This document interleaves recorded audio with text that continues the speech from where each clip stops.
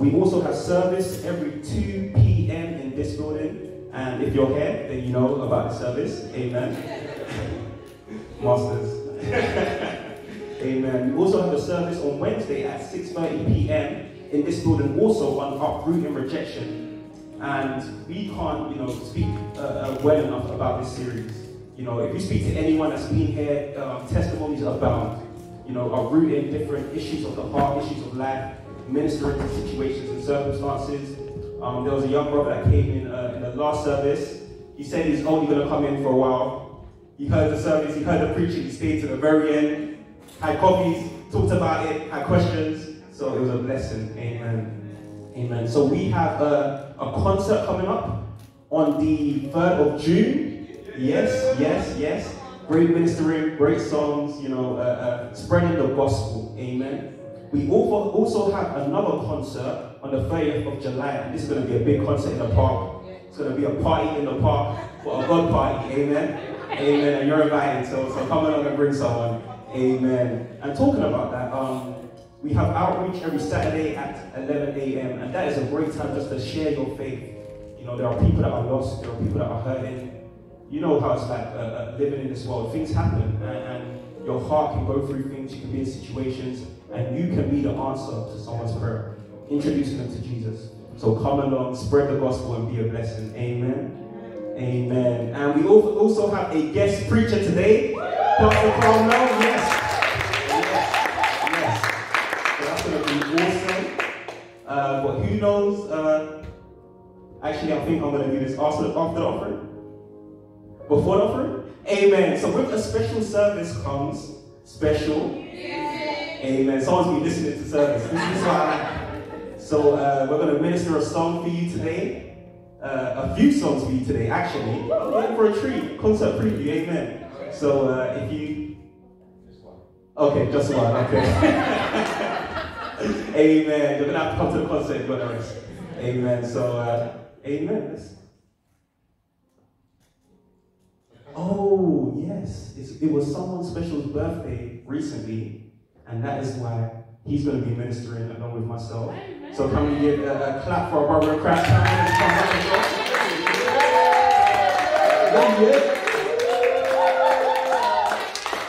Yes.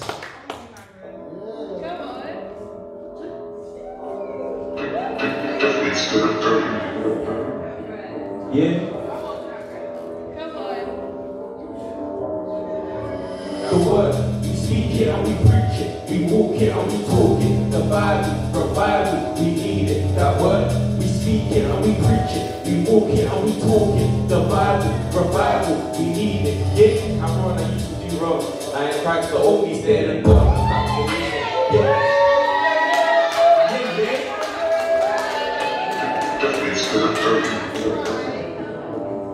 Party in church today, yeah? Alright, amen. That word, we speak it and we preach it, we walk it and we talk it. The Bible, revival, we need it. That word, we speak it and we preach it, we walk it and we talk it. The Bible, revival, we need it. Yeah, Carmel, I used to be wrong. I ain't Christ, the always there and God, I'm about to do some. Yeah, trust me, you know it ain't no problem. I'm talking on my word, no doubt. Look at it now, check out the sound. Yeah, what's lost and now it's found. Carmel, yesterday, cool. The devil, I keep him until he falls about with the people. Yeah, trust me, if you don't know, I'm pushing my saving Jesus. People in the blind to see. Thanks for telling what you can be. Yeah, come from a humble with me. That word, we speak it and we preach it. We walk it and we talk it. The Bible, revival, we need it. That word, we speak it and we preach it. We walk it and we talk it. The Bible, revival, we need it. That word, we speak it and we preach it. We walk it and we talk it. The Bible, revival, we need it. That word, we speak it and we preach it. We walk it and we talk it. The Bible, revival, we need it. Yo, man, look, listen, what's the mission? So he's saving people are waking up, and it's the last days is shaking. People are taking still, they want like a million. You can check for Blackline and Meridian, check that. We get all the setbacks. I'm preaching Christ, I'm teaching life. You know me still easy, no minimum, maximum. I'm born to say maximum. Got soldier, money on the soldier, come back to damage. I'm bringing the kingdom of God, let's go far. I'm reminding, bringing the light, no doubt. We get the count, check out the sound. Yeah, what's lost and now I'm in found. Our roll, I used to smoke bro. These things I'm passing to when they grow. Yeah, see, if you don't know, I'm preaching my seed in Jesus. Because the light is seen. There's more to it when you can. Yeah, come around my walk with me, that word. We speak it and we preach it. We walk it and we talk. The Bible, revival, we need it. That word, we speak it and we preach it. We walk it and we talk it. The Bible, revival, we need it. That word, we speak it and we preach it. We walk it and we talk it. The Bible, revival, we need it. That word, we speak it and we preach it. We walk it and we talk it. The Bible, amen,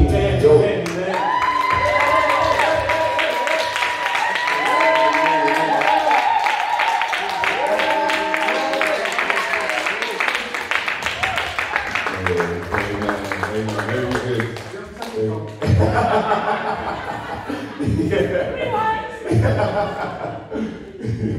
Amen, very good. Yeah, very good ministry. We're gonna do an offering right now, actually. Yeah, we're gonna do an offering now.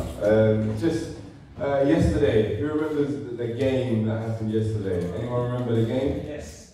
Yeah. There was a Champions League final. It was a big occasion for those involved. Liverpool versus Real Madrid. It was a really big game. Unfortunately, Liverpool lost. I'm a Liverpool fan, by the way. So my phone was buzzing. Many people calling me, many people texting me. But you know what? I'll stay away from WhatsApp. But so the reason why I mentioned that, you know, is because just reading loads of reports over the week, even yesterday, I was hearing loads of different people speaking about the amount of money that they spent trying to go to the game, trying to just be in the city itself. You know, ticket prices went up as soon as the final was announced in Paris. Ticket prices went up, and people were being charged extortionate amounts of money to just go there. You know, I heard a story about a man that bought 19 tickets. So he bought 19 tickets online. Someone was offering to sell their tickets. So he bought 19 tickets for £1,000 each. So you can do the maths. £19,000 person spent on tickets. He gets to the stadium. You know, he's ready he's waiting for someone to come to pick up the tickets off the person, and the person doesn't show. So what happens, what he decides to do, like everybody else actually, that was disappointed or thought to themselves, you know, let me just try my luck anyway, in terms of getting in. He barges his way through, he tries to barge his way through, should I say. Unfortunately, loads of people ended up getting tear gas as they were walking, as they were trying to burst into the stadium. And it made me think actually, you know, that there's times where we could expect something. We could put our hope in something. We could even spend or put our finances, put something or contribute towards something. And then what we're expecting doesn't come. What we're expecting, it's not what it's made out to be. You know, the Bible actually speaks about treasures. And it speaks about treasures here on this earth. And it speaks about treasures in heaven. And it says the treasures here on this earth, if we give to that, you know, if we put our hope and our trust in that, it ends up rusting and falling away. You know, but when we put our hope and our trust in things in heaven, they stay there. They stay there, and there's something that's credible about that. You know, we may come here today, we may be expecting something. You know, I'm definitely expecting something. I'm expecting God to move. I'm expecting God to speak to me. You know, that's treasures in heaven that I'm expecting. I'm expecting a word from God. You know, you might say to yourself, you know what, I'm expecting something that's not to do with God, but hey, who knows that it's not going to be there forever. You know, whatever you put or you contribute to, it's not going to be there forever. But when you put your expectation, when you put your hope in God, you know, those are things that are going to be cherished and going to be something that's going to hold onto your heart forever. You know, there's sermons that I've heard many years ago, and I still remember them now. Why? Because it's something from heaven. It's something that God has spoken to me about that's never going to depart from my heart. You know, you might be expecting something here today, and I'm telling you that you're not going to be disappointed because God is going to speak to you. Amen. Amen. With that, I'm going to welcome up the usher. We're going to have every head bowed. bowed, every eye closed. We're going to pray. We're going to believe God to speak into our hearts. You might say to yourself, I only have a little bit. I can only give a little bit. But hey, you know what? As long as if you give with a heart that's expecting God to move, God is going to move. There's a story in the Bible about a lady that gave only 2 mites compared to the rest of the people that were given loads of money. But she gave with an expectant heart, God moving, and God saw the sacrifice. So we're going to believe God to move supernaturally here today. Heads bowed, eyes are closed. We're going to pray. Father, I pray right now, Jesus, for your hand to be upon us. God, I'm asking you, oh God, to minister to our hearts. God, we're praying, Jesus, that we be liberal, that we be given with an expectant heart for you to move, Lord.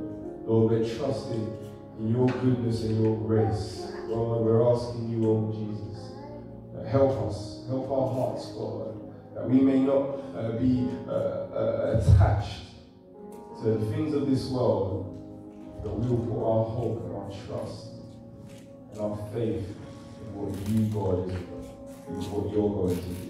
In Jesus' name we pray. Amen. Amen. We're going to sing this song.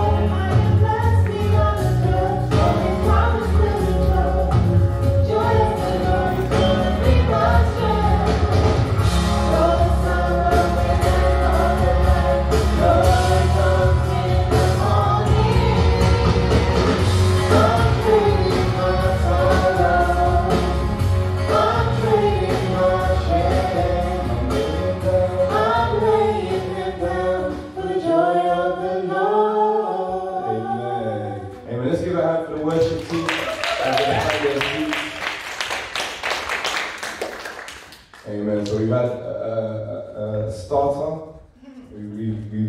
We haven't had our desserts yet, but we're going to have the main course right now. So I invited Pastor Carmel probably just over a month ago. It's been a long invitation that I've been.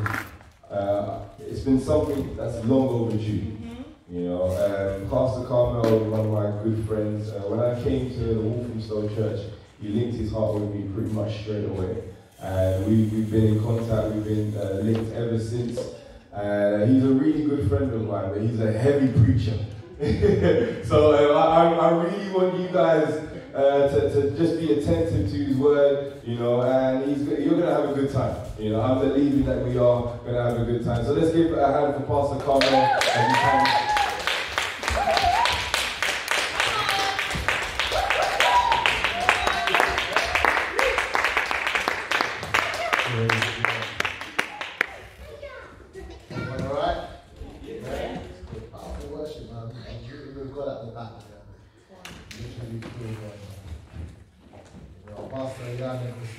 Great friends of ours. I really appreciate it. Anybody Pastor Yang. He probably doesn't know this, but whenever I'm around him, I always leave like, man, God, I need your help, I need to preach. Because he's so good. You guys are blessed. He's a real man of God with a real heart for people. I'm not just saying it's genuine. When I meet with him, it's literally, man, God, I need to be more devoted. I need to be better with people. I need to love people more. Like, literally, I get convicted looking at him and his life. And so it really inspires me. It's great to see what God's doing here in Enfield. I was really inspired what God is doing here. Great friends. Great to see Roger grow as well. She is. After that, even now, a different person when I first met him. It's strange seeing Cameron rap. Right? When we got sent out, it was 4.5 years ago, so you can imagine. Right? And I see him acting like a grown man, spitting bars like that. It's like, jeez. Levi, I don't want to fight me anymore. Praise God, man. Praise God. You guys are a good church. You got a good testimony. People speak about you guys, the sort of impact teams and outreaches, etc. It's like, yeah, when the church on fire, like Enfield, like genuinely, friends, in churches with larger numbers, it's like my church, like Enfield, like fire, the real deal, the DNA, these are the words that come out. So, big up yourself, man. You guys got a good testimony. Anyway, enough of the rambling on. Let's turn to the book of John, chapter 5. Pastor Jan lied to you. He said I'm a heavy preacher. He lied to you. No, but you kept the door open on purpose to keep you guys awake. John chapter 5. John chapter 5. Now, there's a number of hospitals and medical centers around the world that go after the name of Bethesda. You got Bethesda Hospital East in Florida. You got Bethesda Hospital North in Cincinnati. You've got Bethesda Hospital St. Paul in Minnesota. You've got Bethesda Healthcare in Perth, Western Australia. And you've got another Bethesda in South Africa. You've got all these different medical centers and hospitals that have called themselves Bethesda. In our text, there is a place called Bethesda, which is almost like a hospital. And I want to be preaching along this topic today from John chapter 5, verse 1 to verse 11. Follow with me and God will speak to you. After this, there was a feast for the Jews, and Jesus went up to Jerusalem. Now there is in Jerusalem by the sheep gate a pool, which is called in Hebrew Bethesda, having 5 porches. In these lay a great multitude of sick people, blind, lame, paralyzed, waiting for the moving of water. For an angel went down at a certain time into the pool and stirred up the water. Then whoever stepped in first, after the stirring of the water, was made well of whatever disease he had. Now a certain man was there who had an infirmity of 38 years. When Jesus saw him lying there and knew that he already had been in that condition a long time, he said to him, "Do you want to be made well?" The sick man answered, "Sir, I have no man to put me into the pool when the water is stirred up. But while I am coming, another steps down before me." Jesus said to him, "Rise, take up your bed and walk." And immediately the man was made well, took up his bed and walked. And that day was the Sabbath. The Jews therefore said to him, who was cured, "It is the Sabbath. It is not lawful for you to carry your bed." He answered them, "He who made me well said to me, take up your bed and walk."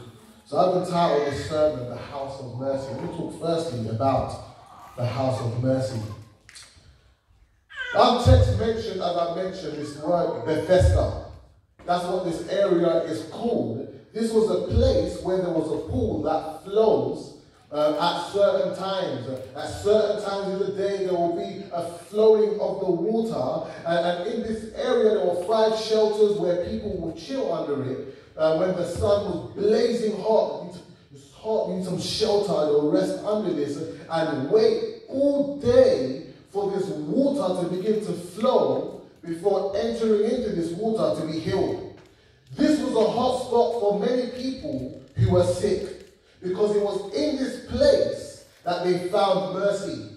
In verse 2, now there is in Jerusalem by the sheep gate a pool, which is called in Hebrew Bethesda, having 5 porches. This word Bethesda, or some people might call it Bethsaida, it literally means the house of mercy, or literally means the house of grace. that is the meaning. It was literally named after that word because of what took place in that area at the specific time of day. And so it's literally a house of kindness to those who are undeserving. That's what grace is. It's undeserved favor. It's kindness to people who don't even deserve the kindness. This is the house of mercy. And so what I'm really speaking about right now is the house of God. Because today, you and I are in the house of God.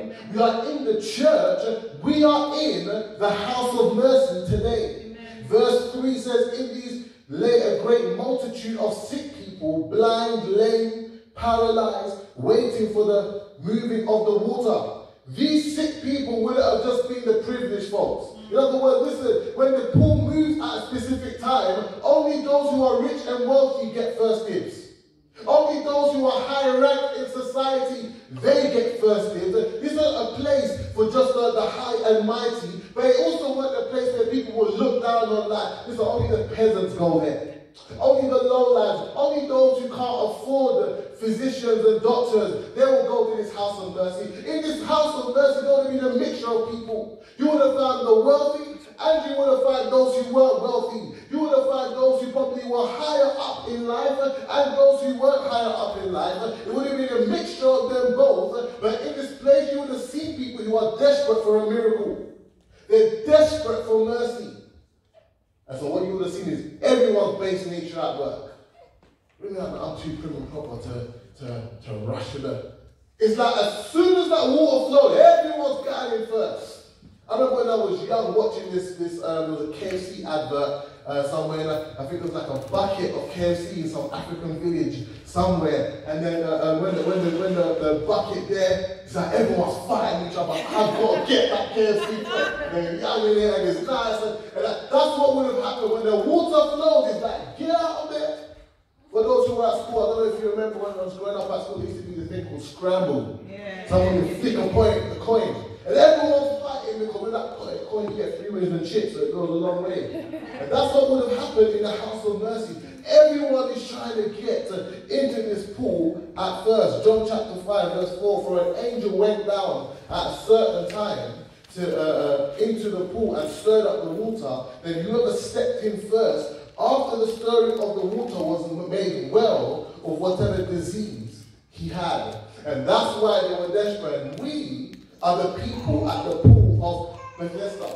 Our text mentions sick people. It's not just describing people who are physically sick, but we can apply that spiritually to people who are weak, to people who are feeble, to people who are without strength, to people who feel powerless. And yes, there may be people here today who are sick physically, but maybe you're here and you are weak emotionally, and you are weak spiritually. You literally feel powerless. From time to time, you feel like you can't go. And I know right now we're good. We didn't have a powerful worship service. But come Tuesday or come Friday, you're back in the same place. I can't go on. I feel so powerless. We are the people who are sick by the pool of the faith. I can't continue this Christian walk no more. If it happens one more time, maybe some of you have called Pastor Yan, I quit. I can't do it no more. Just keep coming back, don't quit. And then you've been able to go on again. She's like, I'm weak. I'm sick. I just can't overcome this sin no more. I've tried. I've prayed, Lord, forgive me loads of times. I just can't do it no more. Tired. I just can't parent my kids anymore. I'm trying to be patient, but it's like they're driving me. I don't know what to do anymore. I'm feeling tired. I'm feeling weak. I'm feeling powerless. In these moments, people tend to run away. But we need to run to the house of mercy, which is what we've done. And so we're in the right place. Our text also mentions another group of people. It mentions the blind. So you got the physically blind. People who literally can't see, everyone can see because you've got your eyes on me. But you also got those who are mentally blind. It's describing something that is opaque, as if it's, something that is smoky. And so it's like things are not clear. And maybe for some of us, things aren't making so much sense right now. You know, we started serving God. It makes sense. You give your life to Christ, He improves your life. He gives your life to Christ, He sets you free of your sin. He gives your life to Christ, He's got a plan for you, and on you go. You live in dominion and freedom and blessing, and it makes sense, joy and peace and righteousness. But how do you know, as we go along life, things don't seem to make sense? It's like, wait a minute. I gave, why am I experiencing financial reversal? Wait a minute, I forgave. Why is the person I forgave now giving me a smack in my face? And it's like things don't make sense. I'm going through these trials and tribulations. It's like I've prayed and fasted. I've lived for God. I've given myself to the things of God. But it's like things are just not making sense right now. I thought what the Bible said. I thought the preacher said. I thought God was like, and it's like, oh, you're so hazy now. It's so smoky. I don't understand why this is happening. Maybe your faith is shaky right now. Maybe you're struggling to see God. Yeah, you believe, it's why you're here. I'm holding on to His word. But if I'm real, I don't know if I can see Him all too well. I mean, I saw Him. That's why I got saved. But I just don't know. There's a blindness. So hazy. Think about Job. Job, faithful man, waking up every day, praying and worshiping, giving sacrifice for his children, a man devoted to God. Then this trial comes upon his life. And he's seeing, he's holding his tongue. The Lord gives, the Lord takes away. Yeah, but God is still God. Curse God and die. No, don't know what you're talking about. But as you read on in the book of Job, you start to see the man start, where are you, man? He starts with this man of faith. Begins to question. It's like, where are you, God? Because I wish I was never even born. It's like, I can't even see Him anymore. It's in these moments, we need to go to the house of mercy. Because it's in the house of mercy you get a clear vision. It's in the house of mercy when you get clear perspective. I think about the Psalm of Asaph. In Psalm 73, he's troubled. We know the story. Here this man is like, I'm living for God. He's giving his life for the things of God. And then he's looking around. He's like, why are the wicked prospering? The wicked are doing well, but here I am, the righteous, and I'm struggling. That makes no sense. And so he's struggling through his thoughts. Why are they joyful? Why are they happy? Why did they get away with all the wrongdoing? And here's me sacrificing day in and day out to do what's right, and I'm not experiencing what I'm expecting to experience. God, it makes no sense. Because today we're in social media, looking on the Facebook or the Insta, looking at these lovely lives. People like these people curse God. They're enjoying it. It makes no sense. God, does this really work? Is it actually right? I've wasted my time. I've wasted my effort serving God. I wasted my money giving. I wasted my annual leave on conference. And so I'm thinking all these thoughts, and we reach the stage sometimes, it's like, let's stuff it, man. I'm just going to do me. Come church. I'm just going to do me. When you come to the house of God, get a clear perspective. Psalm 73, verse 17. Until I went to into the sanctuary or the house of God, then I understood their end. Then I was able to see clearly. I was confused and made no sense. Why are the wicked prospering? But when I went into the sanctuary of God, when I went to the house of God, I got clear perspective that life isn't about the here and now. There's an end coming, and when I see their end, I can see. It's not going to end all well. I have a clear perspective. Our text also mentions the lame. It's talking about people who are crippled or people who are limping. They're deprived of a foot, if you like. And some of us, maybe we're limping through life. We're limping through. We're saved. We live out, but we're limping through. We're crippled by the past. Oh, I know the past is under the blood, but it still cripples us to this day. I know we're Jesus has helped us and changed us and restored our lives. We've testified of it. But if we're honest with ourselves, there's some parts from the past we still cripple us today. For those who are faithful to the Wednesday series of rejection, you would know. So I never knew that was at work in me. I'm doing it in my church too. For a quick plug, if you guys don't go Wednesdays, I advise you God will change your life. It's literally changed my life. Because we're crippled by the past. So it's like we're moving on, but it's almost like we trip up a bit. Someone said something that reminded us of the past. We went somewhere that reminded us of something that we had done in this area.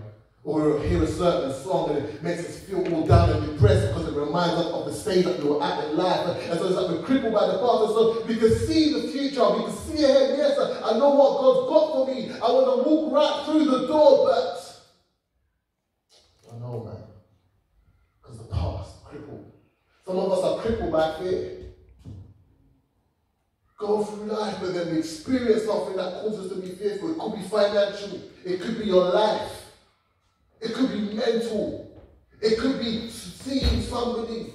It could be, man, I want to date and get married, but I don't know if I can trust someone again and get my heart broken again. And we have this fear in our hearts. What if I give my life? What if I give all to God? What if I open up and there's this fear that binds us and it cripples us? And so it's like we still move on with God, but we're crippled by this fear. So it's only so effective we can live for Him. We're only so far we can go. Crippled. Some of us are crippled by unbelief. I don't know if God will do that for me. Maybe for them. I just don't know about that. Crippled by offenses and bitterness. Spoke to me like that. How dare they? And every time you hear a sermon on forgiveness, not there. Don't deserve it. Do you know what they've done to me? They're crippled. Because God wants to bless us and let us free and live for Him, but it's like, no. So they're crippled. It's like we hear nice sermons, God's going to help you, God's going to bless you. We hear about sin, we repent, we hear about healing, and righteousness, and going for God, evangelism. It's like, yeah, we're going. Then we hear another sermon of forgiveness, and it's crippled again. It's deep. There's so many layers to our life. You're crippled by sin. Go on and trip up to that sin again. Go on, trip up to that sin again. If that's you in this place, you're in the right place. You're in the house of mercy. That's where the lame went, the house of mercy. He also mentioned those who are paralyzed. Talking about members who are deprived of natural juices, or the blood isn't flowing to the area of their limbs, and so their limbs are just wasting away and they're shrinking. If you see people who are paralyzed, maybe in a wheelchair, you find that their legs are always smaller, right, than the rest of their body, and because the blood's not flowing, it's shrinking away, it's unable to be used, or in other words, it's gone dry. And maybe right now your faith has gone dry. You believe God, but after a while being disappointed and hit after hit, trial after trial, your faith has gone dry. And so you will come out of religious practice, I want to make heaven my home, but you won't believe God for anything. You won't believe God for financial breakthrough. You won't believe God for your health. You won't believe God for the salvation of your loved one. You won't believe God for your own mental state. You won't believe God for your own life and your own future. Your faith has gone dry. And so you hear these nice messages and it's like, I wish I could believe that, but my faith has gone dry. Maybe your marriage has gone dry. At home, no love, no kind words, it's just dry, it's just there for the kids, and it's just dry. Life is just dry. I can't move on, dry, paralyzed. No longer crippled. I'm now stuck in this state. Well, you're in the house of mercy. And so that narrative can be changed. You're in the right place. In our text, the sick, the lame, the paralyzed, the blind, they found healing at the house of mercy. John chapter 5 verse 4, whoever stepped in first after the stirring of the water was made well of whatever disease he had. We're in the house of mercy today. Praise God. Are we happy we're in the house of mercy? Amen. We're going to have a moment to pray. Now, I want to talk secondly then at the fact that We can be in the house of mercy and yet show no mercy. We've heard it said that the church is a hospital, right? We've heard that saying, it's a common saying. Come as you are, don't worry about your life. The church is a hospital and you'll be fixed up and you'll be healed. You know, a hospital is the best place for sick people because they can find treatment for whatever they're sick with. People have died for not going to hospital. You know, I read all these accounts on COVID and people who caught COVID for just a little minor cold, and so they just stayed at home, treated it anyway. Maybe they just took a little bit of Lemsip, a little bit of Locket's paracetamol, thought I'd be fine, and then they died of COVID. And so people who didn't go to hospital died as a result of it. So the hospital is the best place for sick people. Likewise, the house of God, the hospital for the souls of man, is the best place for people who are wounded by things of life, who are troubled in life, who have sinned, who are sick, who are in need of mercy. The hospital, the church is the best place, but not everybody feels this way. Because the sad thing is, people can be in the house of mercy and yet show no mercy. In verse 6 and verse 7, when Jesus saw him lying there and knew that he had already been in that condition a long time, he said to him, "Do you want to be made well?" The sick man answered him, "Sir, I have no man to put me in the pool when the water is stirred up. But while I am coming, another steps down before me." So here you have in the house of mercy a lack of mercy. Because every time he paces to the pool as fast as he can go, he's crawling there as fast as he can go, another person steps in with no regard of him. There's no, "Listen, you've been here before me, I'll just kind of wait for you." It's as he's going, someone passes him and gets in and year out, no regard of this man. They rush into the pool, they get themselves sorted out, and out they go. So what we see here is people who actually have forgotten that they receive mercy. Because the blind wouldn't have seen the water stir. They're blind. How would they know? They needed somebody else to take them there. Those who can't walk couldn't get themselves fast enough. They would have needed help. But the paralyzed had no chance of getting there. They would have needed to be lifted by somebody else.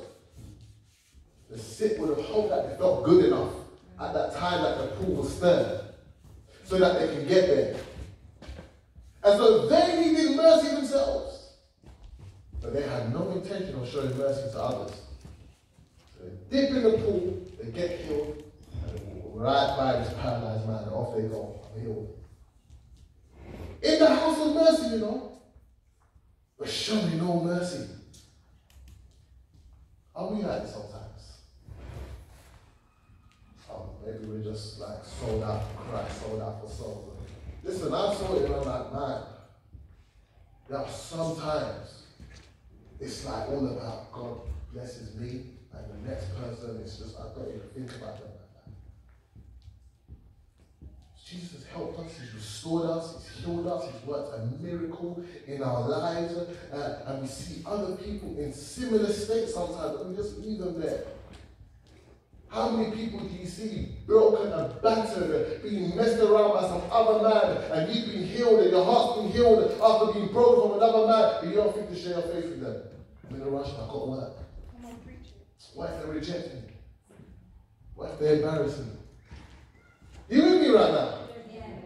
You see some people begging for money like outside the bookies, broken. You know you're going to give them money and they're going to go back in the book. And you know they're bound in this addiction, they're bound in this cycle. But you were bound in addiction yourself and you cycled yourself and you tried to get free from, but you couldn't. So you gave yourself until someone told you about Christ and gave you a hope that your life could change. But you walk past these very same people. This is real, folks. I'll just pray for them. It's us, man. No one's prayer would have helped that paralyzed man. He needed physical help to get in that pool. You can pray for him all you like. Still lying for 38 years. You know, this sermon is real because it convicts me. I remember me and my wife were on our way to a revival service in Luton. So we're on our way to church. This was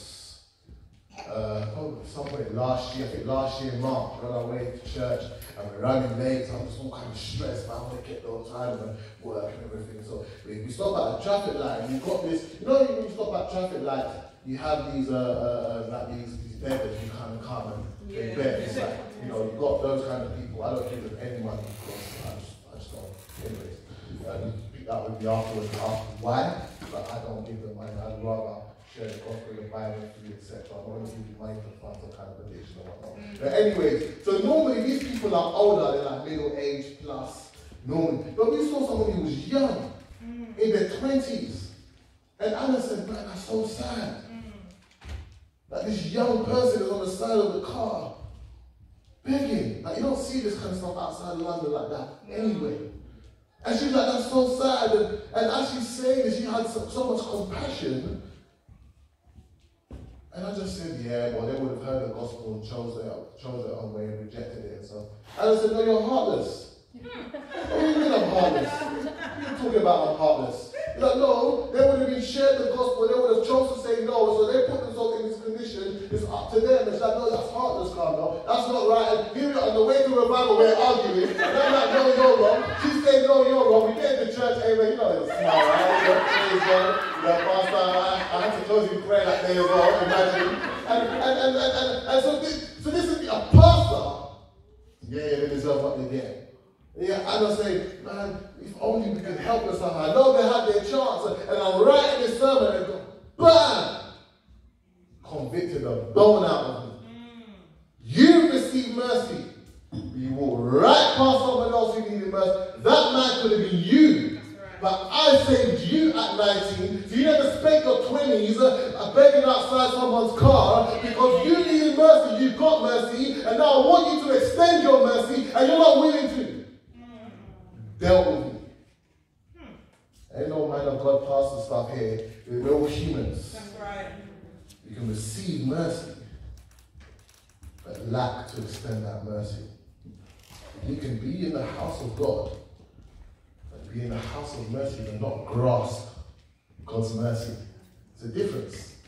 Be in the house of mercy and grasping his mercy. Verse 8 to verse 10, Jesus said to him, rise up, take up your bed and walk. Immediately the man was made well, he took up his bed and walked, and that day was the Sabbath. The Jews said to him, he was cured. It is the Sabbath. It is not lawful for you to carry your bed. I mean, of all things you pick up here, you've been seeing this man for 38 years, lying there, stinking, just drying out there for 38 years. The first time you see him in some of your whole entire lives, he's walking, carrying a bed for the first time. Instead of thinking, wow, look what the Lord has done, the first thing you point out is you're carrying a bed on the Sabbath. You ought not to carry nothing on the Sabbath. Are you being serious?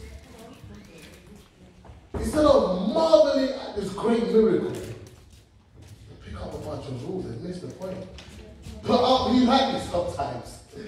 We can see a person in church touched by Jesus supernaturally, but yet they're still smoking. The guy just come to church and you're putting out the guys having the smoke out there. Are you serious? Yeah, you know, powerful, the sisters got saved, yeah, but they've got an attitude from the soul rude, I don't want to talk to that. Are you being serious? They come to church and having a bad and they cuss. What are they really saying? Are you being serious? Have you not seen that Jesus set them free of drugs and alcohol and healed them, and in their mind they were a nutcase but now they're in the right, and you're putting out these things? Are you being serious? That's how we are. We can get so religious that we miss the miracle that Jesus had done in the person being in church in the first place, that they are saved. Outside of this could be in the homes. Harsh parents, harsh spouses, harsh managers at work. The spouse does something good, yeah, but you didn't do that. Right, clean up the whole house. You clean up the whole house, you didn't hoover this one little mat over here. You're putting out all these different little faults. You know, oh, the child comes back, man, I got a B. I don't know what the grades stuff is, like numbers now, right? I got a 3. And he's like, yeah, we did get a 1. You missed the point. the child works so hard to get the best, and then you're putting up. Yeah, bro. So man, I know exactly what that feels like. The child clean out the room and you didn't do your homework. Are you serious? You're missing the whole point. Man. Anyway, aside, you got a little rant from me anyway. You know, I remember hearing the story of Pastor Brown being vexed. Pastor Brown's so nice, you can't imagine him being vexed. He's so nice.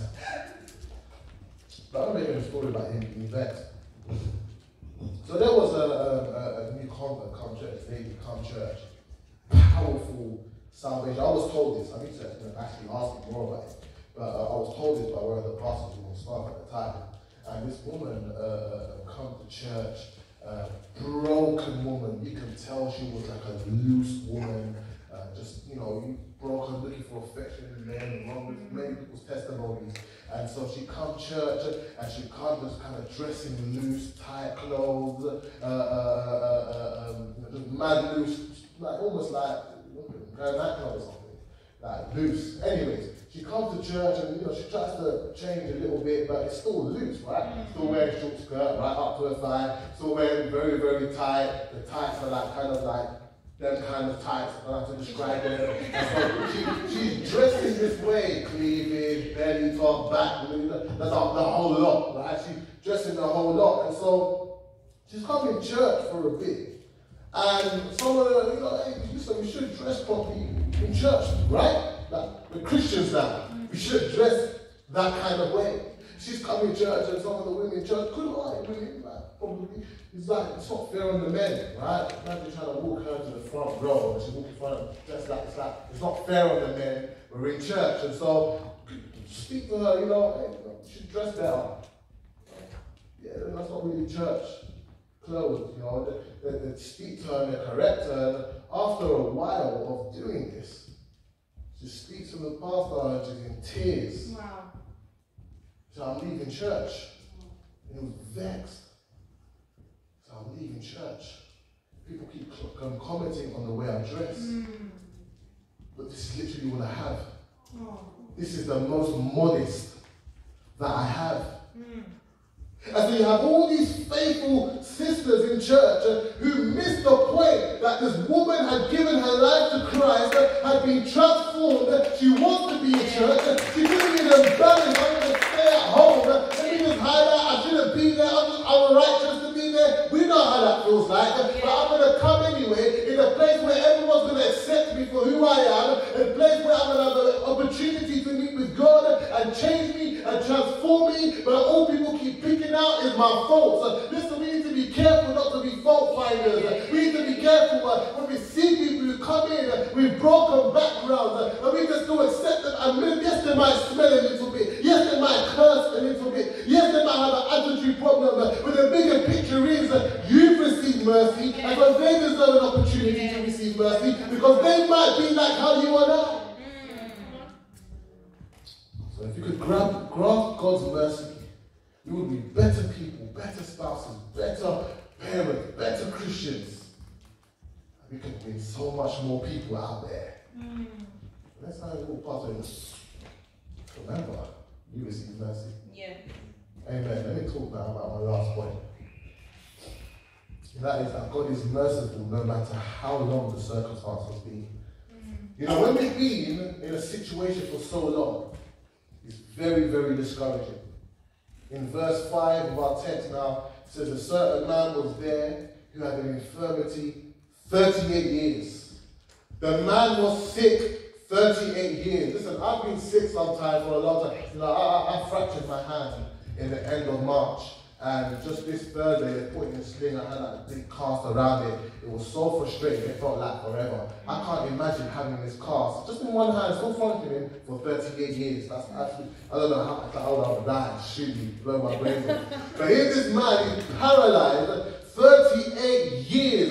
Imagine how he would have been paralyzed. He's a squalid, he's extremely dirty, unpleasant man. We walk past these homeless people sometimes, it's like, I can't breathe in, thank God for cold face mask sometimes. It's like, don't smell good. You talk to them and it's like, I feel like I'm gagging right now. Imagine how this man at the house of mercy would have been for 38 years. that strong stench, just repulsive. Many people try to go, I don't know about that, right? Imagine how his teeth would have been. He can't brush it, he can't move. He's all crooked, black, yellow, orange, falling out, the whole lot. His nails would have been nasty. As soon as he reached out his hand to grab you, it's like, I don't know, hairy, the list goes on and on. His hair's all kind of patchy and just nasty. If insects crawling on him, he's paralyzed. He don't care no more, skin and bones. For 38 years, he's just there looking absolutely fried. How much hope do you think he had after 38 years? I mean, maybe at first, when he first got there, weak, mom. Maybe after a year even. But 38 years, he would have had no more hope left. It's been happening for too long. If God would have helped me, he would have helped me already. But 38 years, this man is here. 450 months. 38 years of barrenness. 38 years of not moving forward. 38 years of feeling like life is on a treadmill. 38 years of unanswered prayers. You tell me how much hope you feel like you've had after this long. Like me, some of us are even 38 years old. Long time. 38 years of sin. Can my life ever change? In church, out of church, in church, out of church. I'm on fire for God. Now I'm barely saved. Yeah, I'm on impact team. No, I'm avoiding impact team. For so long, my life is always... No, it doesn't have to be that way. Because no matter how long the circumstance has been, no matter how long the struggle with finances, the struggle with your mind, the struggle in seeing your family member get saved, the struggle for healing in your marriage and your home, the struggle for believing God for your child, the struggle for believing for a spouse, the struggle for work, and the list goes on and on and on. No matter how long you've been waiting and believing God for, there is always hope.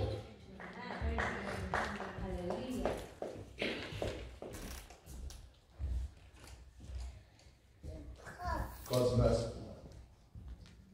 If there's anything to leave here, that God is merciful. That means there is always hope. Yeah.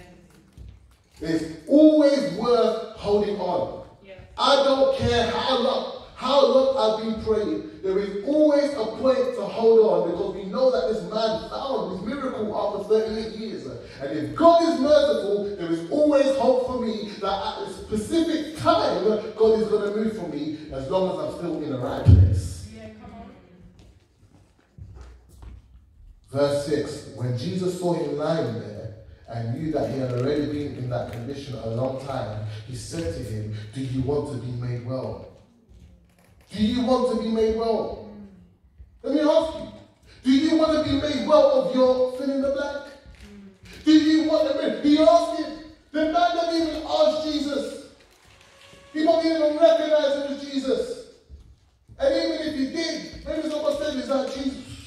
I don't know, I'm just speculating. The man never asked, but Jesus asked him because this is about God who is merciful, who sees you in your state. He's here today to be like, do you want? That's right. Something you can receive for. Amen. Praise God for that. That's the God that we serve. See, mercy is the desire to remove one from misery. That God is a merciful God. That's what he says, I am a merciful God. That means in him lies a desire to remove one from misery. Yeah. I want to end the misery that you're experiencing. This is the heart of God. Amen. See, our text says that Jesus saw this man. See, when he looked at him, when Jesus looked at this man, he saw a helpless man.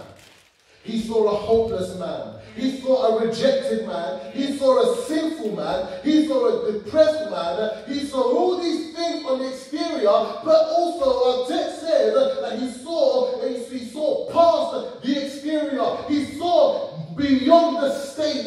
He's not just a skinny man. He's not just a smelly man. He's not just a dirty, wretched man. I can see the issue inside because I see beyond the exterior. See, well, I might not be able to see you, but you serve a God who sees you. Was it not Hagar who was on a run and she named that area after God who sees me? Oh, Ruai, I have met the God who sees me, because God sees you even when nobody does. Man looks on the outward, but the Lord looks at the heart. See, God is so concerned about you and so concerned about your life. He wants to transform you. That He's not just going to label you based on what you've done or based on the outside. But let me come right in. Open up. I'm knocking on the door. Let me come right in so that you can experience my mercy. That's the God that we serve. We give Him praise. Hallelujah. See, when Jesus sees us and He sees what's on the inside, He's driven to compassion. This word saw is to look at, to observe, to take special notice or to attention. This is the heart of God. See, right before Jesus fed the 5,000, in Matthew chapter 14, in verse 14, it says He saw. Remember what that means? A special notice, attention. You never just saw a bunch of them. No, He saw them and He looked at them, and I can see that there is a need here. His compassion began to well up within Him. He said that He saw a great multitude and He was moved with compassion for them, and He healed their sick. And right after that point, you see Him that He's able to feed the 5,000, because that's the God that we serve. It's the heart of God. See, Jesus wants us to know that He is the answer to every issue. Don't look outside. Don't be discouraged. Listen, I quit. I can't do that. There's no point. I tried that. Listen, left all that talk out the door out there. Amen. If you've got that talk in here, you're going to have time at the altar to come and pray. Yeah. Jesus is the answer to every issue. We never just sang that song. I believe you are all. We never just sang that, but it's a nice rhythm. Jesus really is all we need. He is the answer to every issue. Verse 8 to verse 9, Jesus said to him, rise up, take up your bed and walk. And immediately the man was made well, took up his bed and walked. You see, it would have been a noble thing for Jesus to help this man. He'd be like, hold on to my arm, man. Let me take you into this pool. But the pool's not the answer.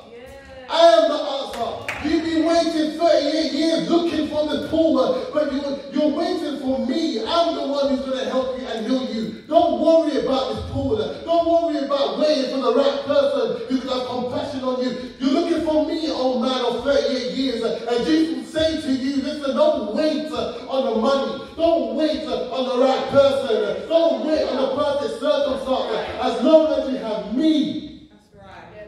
Because I am what you need. It is me. Jesus told him, you take up the bed and walk. You go. I want you to go. Man, Jesus is so good. Yeah. Money's not the answer, man. Come on. Relationship's not the answer. Right? Work is not the answer. None of these things are the answer, man. The material, if I could just have a nice house, if I could have a nice car. None of these are the answer. Jesus is the answer. I spent so many years of my life searching for somebody to fulfill my void and give me a purpose in life. I look in this relationship and that girl, I go partying, splash your bottles and get weighed, and I do all these different things. If I could just have money and buy this item of clothing, if I could just, and all the time is like, if I could just, I'll be listening to the celebrities and their music and looking at their lifestyle. If I could just, not even know that they're miserable, you're probably even more miserable than I am. That's why you see talking about suicide and drug abuse. That's a different story. Yeah. But it's like, if only I could just, then I'm going, Jesus. That's right. I don't need this stuff anymore, man. I don't need this. That's right. The woman at the well. How many men? But I met the one. Come on. Boy, I found the man who told me. Because Jesus is the answer. That's right. He is the answer. If we bring all our problems and all our issues to Jesus, He is merciful. Remember, the desire to remove one's misery. He is merciful to move in our lives. Bring all your worries. Bring all your sins. Bring all your weights. Bring whatever baggage that you have in your life. Bring it to Christ. And Christ is merciful because we are in the house of mercy. We are in the house of God. And if you bring it this afternoon, I can guarantee you meet with Jesus. And you won't meet the same way. Can you say amen? Amen. Praise God. Let's bow our heads this afternoon.